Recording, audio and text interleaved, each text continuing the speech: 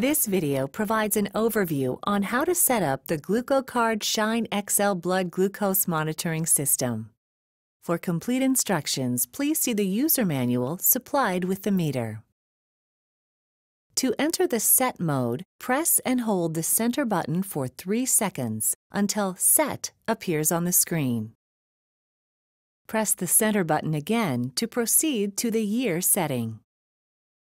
Use the left or right arrow buttons to set the year. Then press the center button to proceed to the month setting. Use the left or right arrow buttons to set the month. Then press the center button to proceed to the day setting. Use the left or right arrow buttons to set the day. Then press the center button to proceed to the time format setting. Use the left or right arrow buttons to set the time format. AM and PM will only appear in the 12-hour format.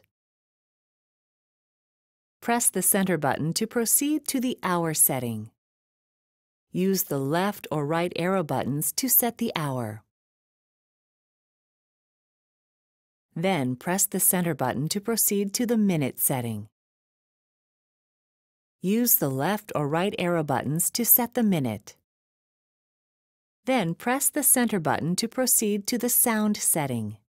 Use the left or right arrow buttons to turn the sound on or off. When the sound is turned off, a mute symbol will be displayed. Once the sound is set, press the center button to proceed to the Test Result Reset setting. Use the left or right arrow buttons to select No or Yes. Selecting Yes will delete all of the test results stored in the meter. If you want to delete all of the results stored in the meter, press the center button when Yes is displayed on the screen. If you do not want to delete all of the test results stored in the meter, press the center button when No is displayed on the screen. Meter setup is now complete. Press and hold the center button for 3 seconds, and the meter will save all of the settings and turn off.